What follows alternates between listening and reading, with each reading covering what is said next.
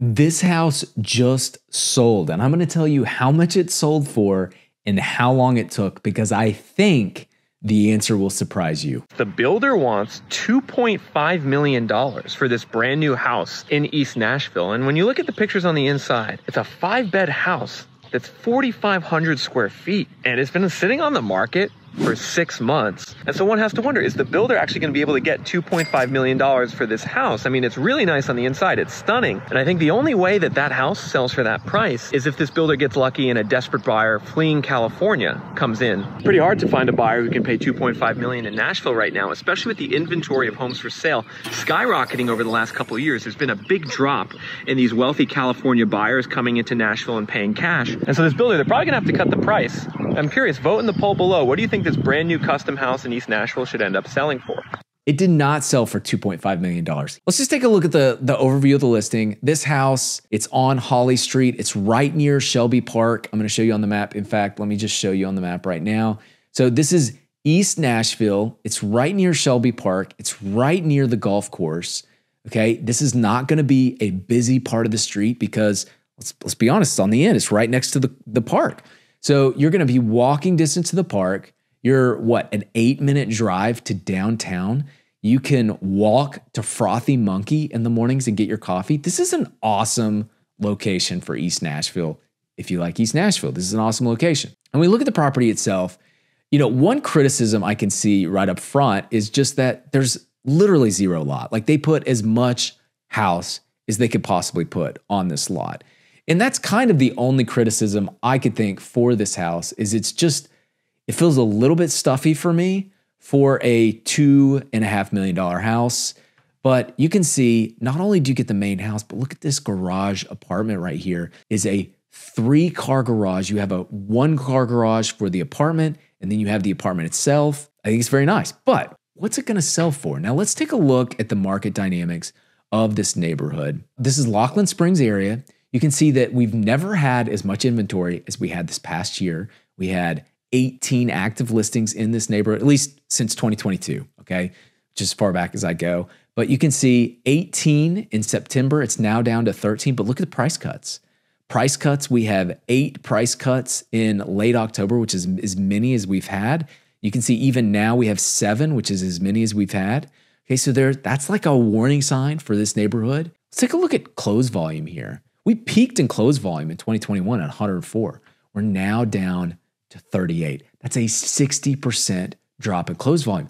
That's another warning sign. We've got lower close volume and we have higher inventory. So it's not an inventory problem, and we have higher price cuts. So this neighborhood is feeling soft and weak. However, we also know that it's been sellers holding up the price, because you can see in Q1 of 2022, we closed at $445 a foot. We actually broke through that peak in Q2 of 2024 at $473. Now keep in mind, that's with a 60% drop in volume. It's clearly showing that prices are holding up. There's not sellers that are capitulating in the face of weaker demand in this market. Let's take a look at the scatter plot here. One thing I want you to see is, let's switch over to sales price here. Okay, what I want you to see is that in this neighborhood, there's actually been 1, 2, 3, 4 houses that have sold for over $2 million. Okay, so 4 houses in the past. There were 2 in 2022 at 2.5,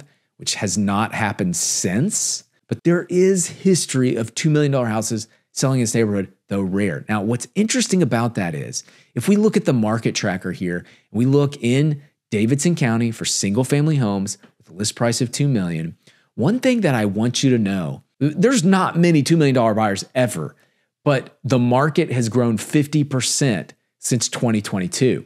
So the fact that there are more $2 million buyers today than there's ever been is shocking. Now, this isn't condos. This is just single family homes. We're on pace of a 33 $2 million buyers annually selling just in Davidson County. Okay, we did this in Williamson County. It'd be even higher. In fact, you know what? Let's just do it in Williamson County so you can see that this market is not a soft market, okay? It's a slower market, and certainly it's a more profitable market for builders. You can build a $2 million house. That's profitable. Let's take a look at this though. Okay, look, There's never been more demand for $2 million houses, even in Williamson County. There's 38 right now on annualized pace. This is a growing market for $2 million houses. So now I haven't seen anybody definitively show me that there is a massive drop in inbound migration, even though you can look at U-Haul, you can look at census, you can look at Redfin data, you can look at LinkedIn data. The fact is there's still inbound migration happening here. Has it slowed?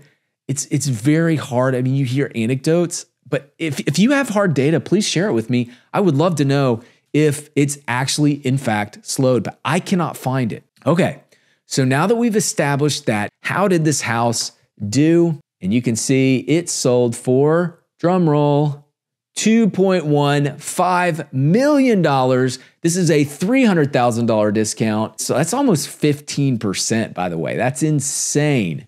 15%. Now, I did a little napkin math and I thought, okay, if they bought the lot for $600,000 and this house has not just 4,500 square feet, but it's got a 750 square feet apartment, that's 5,250 feet.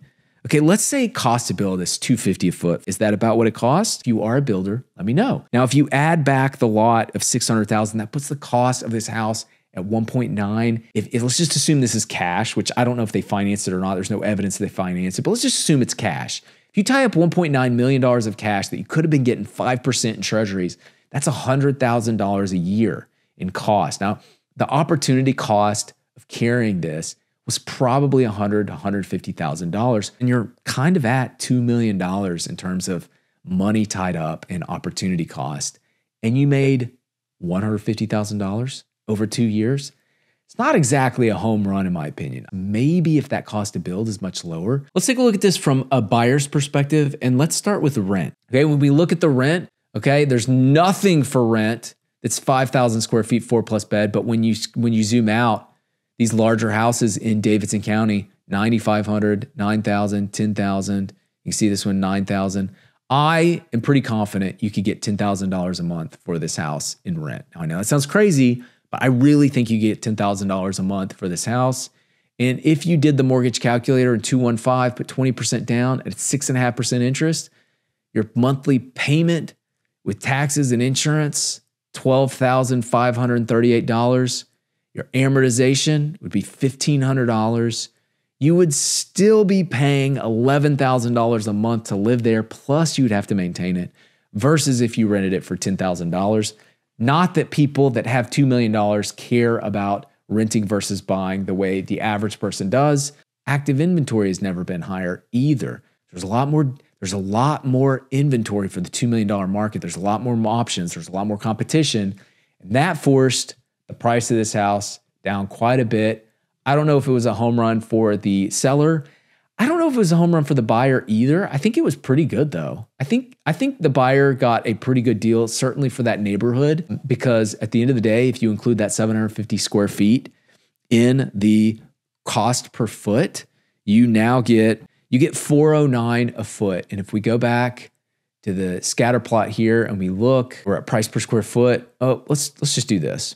We can see $409 a foot is the lower quartile. Can you imagine getting a brand new house that's the most expensive house for lower than the lower quartile price per square foot? My opinion, from a comp perspective, the buyer won on this one.